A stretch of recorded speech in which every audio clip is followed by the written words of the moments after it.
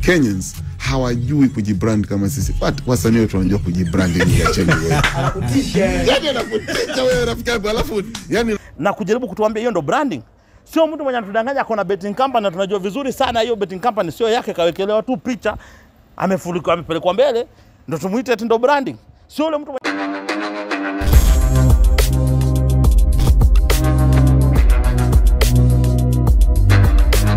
Beautiful and amazing people, it's your girl Benny and welcome back to the Benny Experience. Sasa ulezi ukiwa huku uwezi boeka, tuko na mzee wa Matulinga, Chao Rice, Cassypol mwenyewe. Karibu kwenye set. Mungu anasaidia siku zote, Mungu ni mwema, atabaki kuwa Mungu jana leo kesho na milele. Tunapunga hewa safi, tukingoja 2027 tuchukue governor wa Nairobi.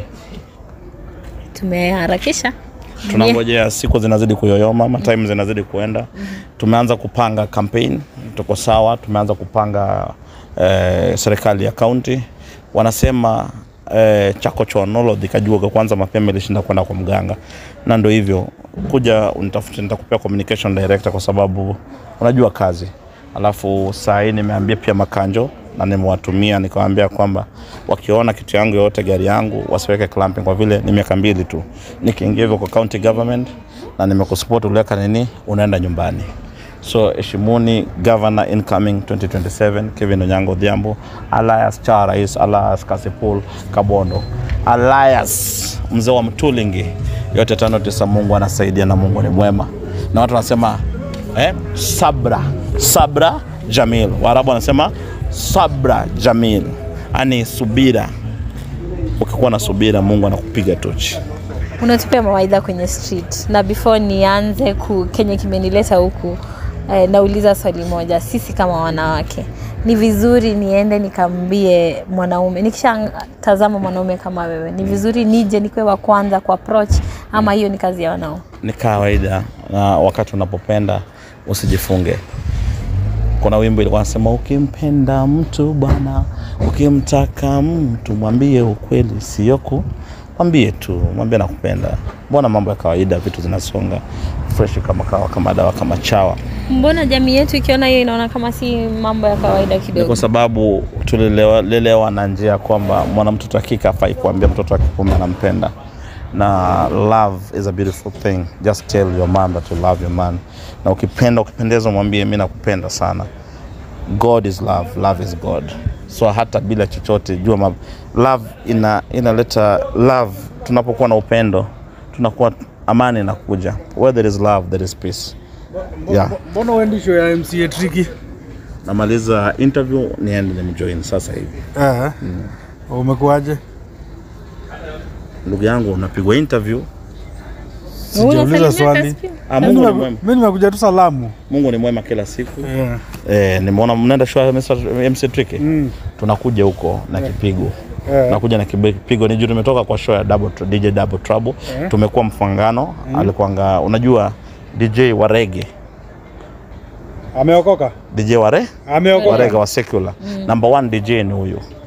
Huyu ni wa gospel. Chairman. Amepiga overall. Alafu reggae DJ ni DJ Double Trouble. Mimi sitembeanga na failures. Mimi nikirealize wewe ni failure siende. Ndio unaonanga utaniona na utaniona na mheshimiwa Lebs tunatembea naye cause Lebs ako focused. Apart from music ana vitu ambazo anafikiria ni kubwa. So leo tumekuwa show moja moto sana. Tumekuwa mfangano, tulikuwa tumeitwa na private family kutoka majuu, wakatuita wakaingisha Double Trouble, wakamwambia tafadhali kuja na Chao Rice. Akanichukua tukaenda pamoja, tukatoka pale tukaenda kwa county ya Susan Kehika. First man Mburu, tukaingia pale hivyo, tukafanya show na tukakuja tukamalizia Vet Lab ambapo tulikuwa na show ya kipigo, show 3 na tukatumia njia ya usafiri ya chopa. So ndo naambia wakina Master J, naambia wakina Domo Kongo, tumefika kiwango ambao ma DJ wa Kenya wanatumia machopa kwenda kwa mashow. Wanatumia machopa kwenda kwenye mashow. Na akaniambia ndugu yangu nimevuruta mpunga $9. So sisi kuiza tulipo na dola. So nimewambia rate card yake kama una dola 10,000 au chukui DJ Double Trouble. Nenda katafuta ma DJ wengine wafanye kazi hiyo. Kwa sababu mtu anatumia usafiri yake chopa za nini? Kwa nini? Cassypol. Sijui kama umeona ya Rick Ross. Ni kweli amesema president wetu anafanya kazi, ndiye alianza naye hata kama amemita Ruto. Kidogo tukaona pale amesema kuna wasanii anafanya nao kazi, but kwa Kenya ni kama hatuna line up. Unaonaje hiyo maneno? Kwa kwanza nataka kumpongeza Rick Ross kwa kusema boss wangu Rais William Samoei Ruto anafanya kazi. Unajua ndo mwingine mzungu, unajua ule ni Mwafrika mzungu, ndo aseme jambo kama ile, akafanya research na kaangalia kwa undani akajua kwamba President William Samoei Ruto anafanya kazi. So thank you very much Rick Ross for honoring my boss, my President William Samoei Ruto, for the good job that is doing for Kenyans.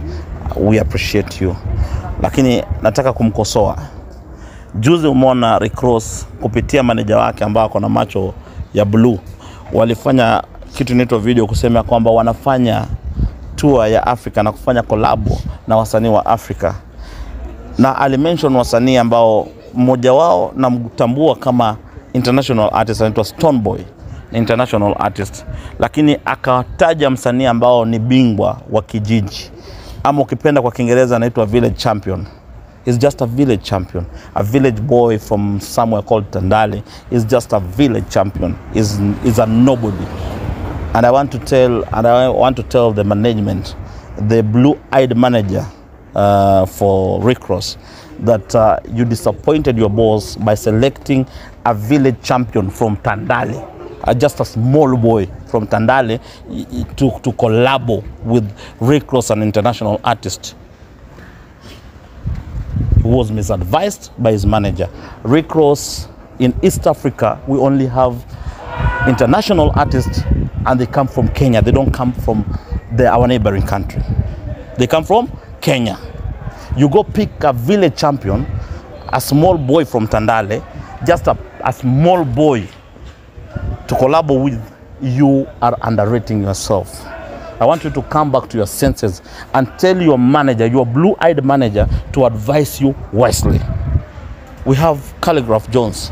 He's one of the international artists we have.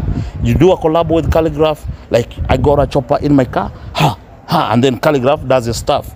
It's an international song. How can you pick a small boy, a bit small, this thing small from Tandale, called Domokongo? Yote tano tisa nilikuwa namwambia Rick Ross huyo. Anasikia. Huyo Rick Ross huyo. Kapunguziwa mafuta akili kaenda chini.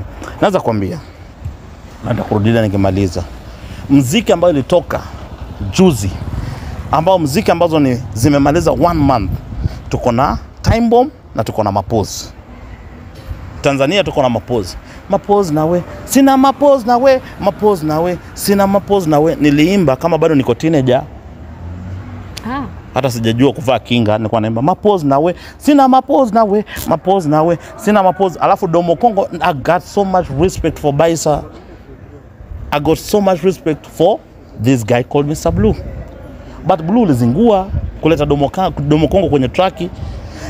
Na kuuliza kwa ufupi, wimbo inaitwa Mapose, inaweza vuka border kweli? Iende international? Turudi hapa tuchukue, twende kwa street ya New York, twende kwa street ya London, twende kwa street ya Jamaica, twende kwa street ya Ghana, twende kwa street ya Nigeria. Washa, weka Mapose nawe, sina Mapose nawe, alafu nenda kaweke Time Bomb. Weka Time Bomb. Watasikia gani kati ya hizo mawimbo mbili? Time Bomb. Boga featuring Conscience.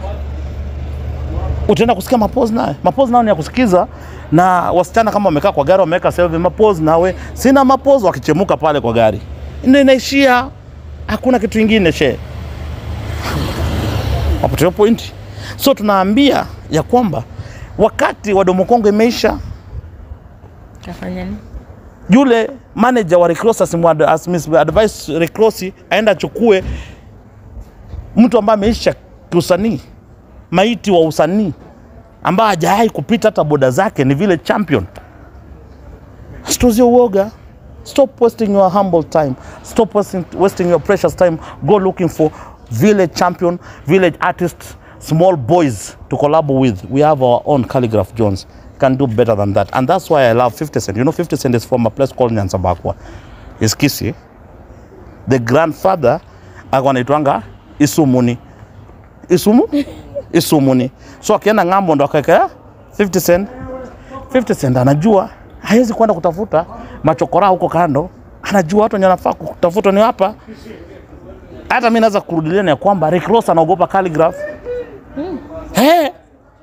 Chukua calligraph ataimba nini na Rick Ross? Yeye anaweza ni level yake ni ya Jay-Z, wale watu wazito wenye wamefika wamekuwa watu wakubwa ndio anaweza kupiga naye collab. Wakina Jay-Z, wakina P. Hapo ndo ndugu anaweza kuangusha mistari. Rick Ross, I got a chopper in my car. Sisi tulimappreciate hata tukampea jina tajiri, lakini amekuwa mjinga, amekuwa mpumbavu. Aenda tafuta machokora wenye wameishiwa pia na talent wao, waende waimbe uchokora zao huko. Hii ni nchi ambayo tunaheshimu watu. Tulitoa president wa Kenya, wa US hapa kutoka Ujaluoni. Anatoka pale pamoja Siaya County na calligraph. Sasa wewe wacha kuchukua phone yako wewe Rick Ross na ule mtu mpumbavu mwingine mmesimama nyuma mnasema nene mtafute machokora wenzenu mfanye huko.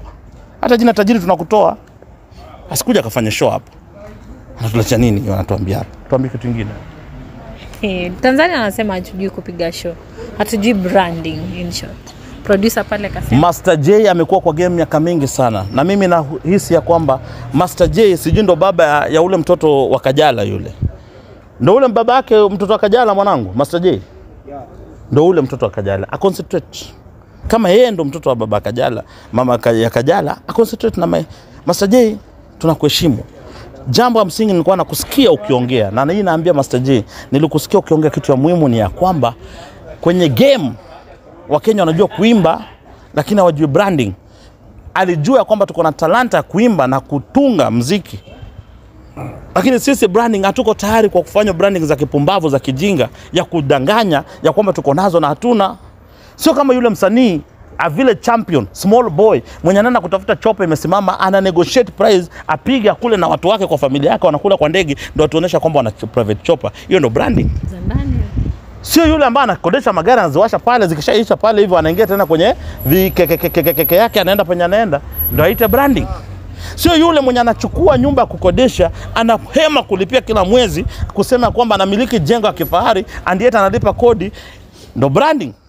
Sio yule mwenye anadanganya kwamba sijui Wachafu Media, I own Wachafu Media na tunajua vizuri sana mwenye media ni mkubwa, yeye tu ni mtu mwenye amesindikiza na kuwekwa picha pale na kujaribu kutuambia hiyo ndio branding. Sio mtu mwenye anatudanganya kuna betting company na tunajua vizuri sana hiyo betting company sio yake, kawekelewa tu picha, amefurikwa amepelekwa mbele ndio tumuite eti ndio branding. Sio yule mtu mwenye anatuambia kuna njugu karanga ambao njugu karanga yeye ndio brand, sijui ndio mwenye hiyo njugu karanga na ila hali ya kwamba sio mwenye njugu karanga, yeye amewekwa kama face pale mbele ndio tunaita branding. Nataka kusema Diamond hana kitu.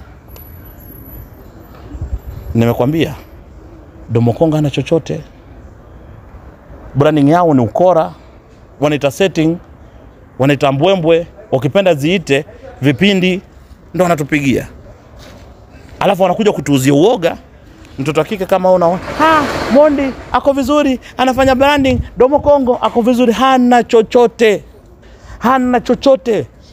Anauza uoga ambao nyinyi mna consume hiyo uoga. Yule ana chochote. Mpe miaka 5, atakuja hapa Kenya tutamhosti. Atakuwa anakula chai na chapati hapa GNR, wanampea cabbage kando hapo kando na alafu at the end of the day wanaongezewa yote 5-9.